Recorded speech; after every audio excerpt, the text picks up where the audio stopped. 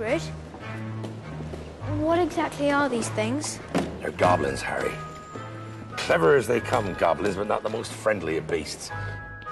The goblin world doesn't like to really associate with the wizarding world particularly. You know, goblins will take whichever side feels best. They're happy to kind of hold the wizard's money, but I don't think they want to get involved. The goblins have elements of greed. They are fairly vicious at times, sort of menacing kind of quality. Somebody you wouldn't trust. When we did the goblins for the first time, David Heyman from the very beginning, said to me, this is not a fantasy film. These goblins have got to feel totally real. They've got to feel like real people in their own environment. They're very stylized, but they do fit the flavour of the first movie.